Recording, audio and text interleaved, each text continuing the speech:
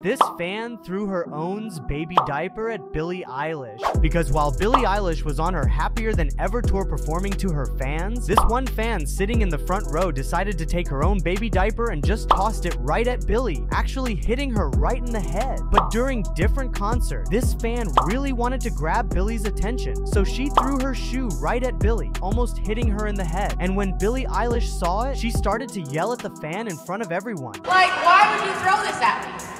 Even aggressively threw the shoe back in the crowd. But if you think that Billie is right, subscribe.